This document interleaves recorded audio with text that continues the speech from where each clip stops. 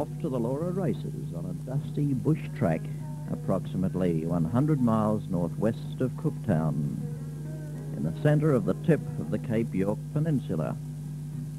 The last 50 miles is marked dry weather track only.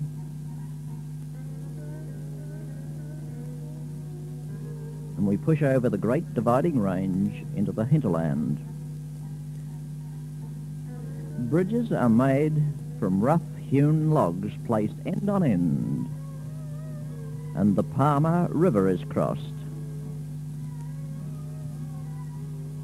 Here is the only petrol available for over 100 miles. 60 years ago, the Palmer River goldfields ceased production, and the town of 10,000 population is now reduced to one family only, who operate the cafe and gas station, spending their time prospecting in the river between customers, off again over the ranges and onto the flat, high plateau, on which there are 5 cattle stations, each over 500 square miles in area.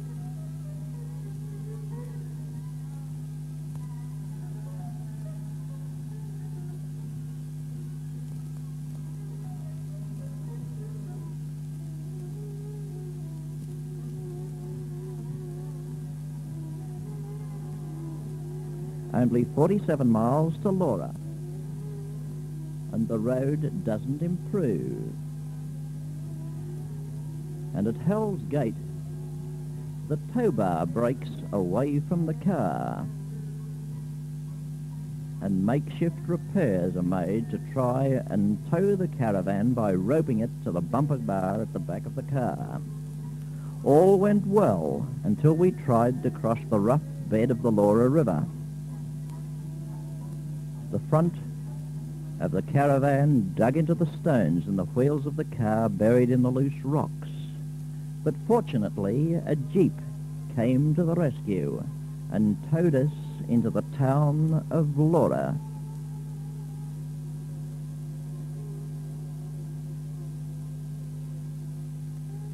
The town water supply pumped from the artesian basin into the picturesque holding pool as we swing over the Laura River Bridge and sail majestically down the main street with its galvanized iron pub, galvanized iron store, and one galvanized iron house, housing the police constable for the 27,000 square mile top of Australia.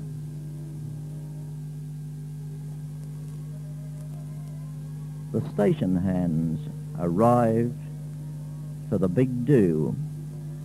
Each station property within 200 miles brings caravans and tents which are set up in the anthills about a mile outside the racetrack.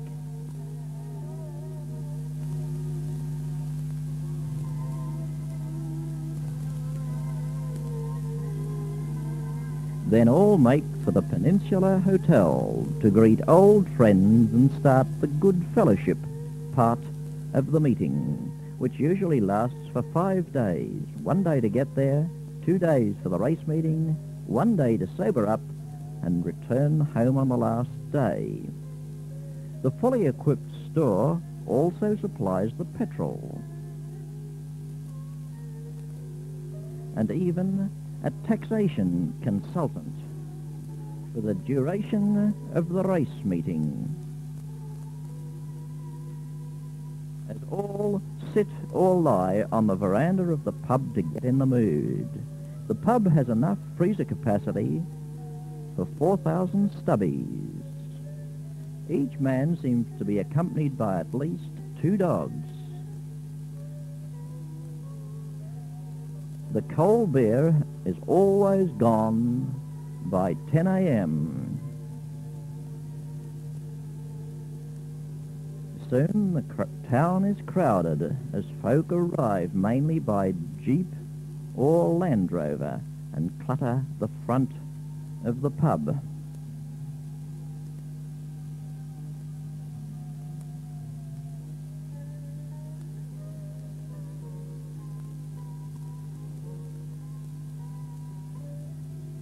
The cowboy outfitter from Merida sets up his stall, while the folk singer, Buddy Williams, prepares for the night's show. But we've still got plenty of troubles with the broken tow bar. Then all is in readiness for the welder, who has now sobered up enough to make the repairs from a portable welding plant.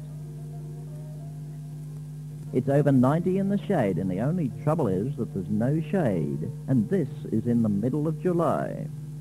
The welder leaves, then all is in readiness for the race meeting on the morrow. As the horses arrive, and a stop is made at the pub before they're led into the enclosure at the track.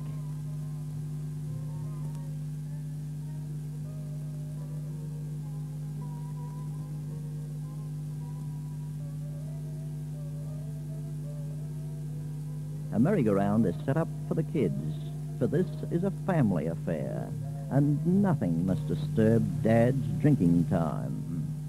The Aborigines are clean and well-dressed, and all stay together in groups about 300 yards away from the whites. The focal point of the meeting is the bar on a small hill behind the main grandstand. The Aboriginals coming down to buy ice creams and then returning to their own groups. We did not see one Aboriginal drinking at the bar. They all drank soft drinks and left the stubbies to the whites. The President's Cup for a prize of $200. But even this momentous event failed to drag many from the bar.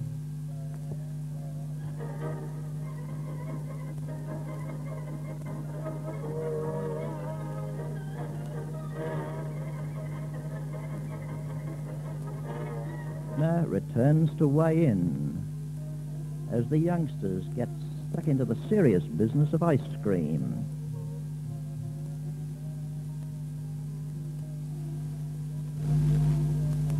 The Aboriginals, even at the close of the day, were clean and proud of the station properties that they were representing. But by 3:30, most of the whites at the bar were badly the worse for wear.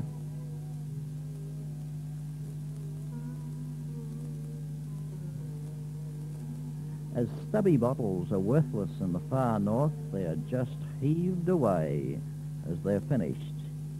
And as the next meeting is a year away, nobody gives a darn about cleaning up the mess.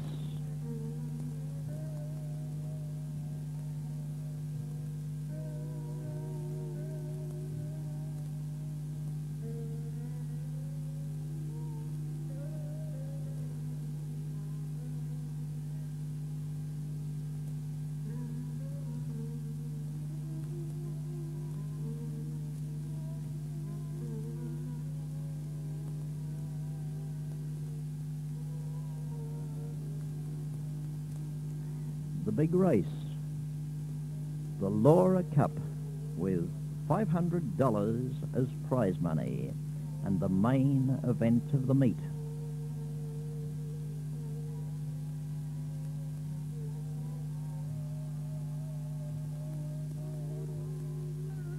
It's a flag drop start.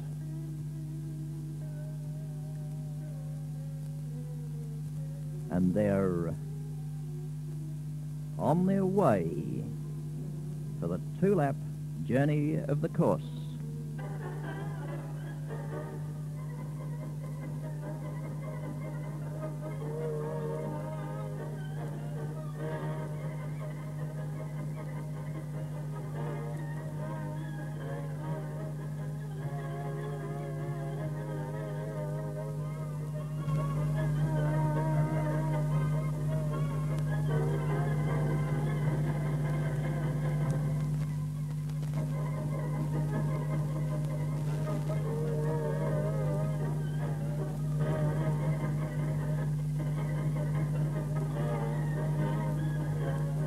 Fortunately, the camera was not required to decide the winner of the cup.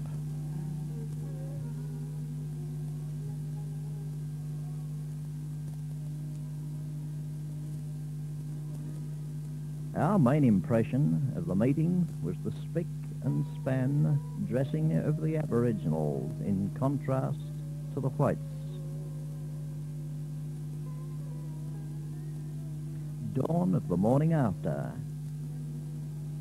The cup ball in the tin shed had finished at 5 a.m.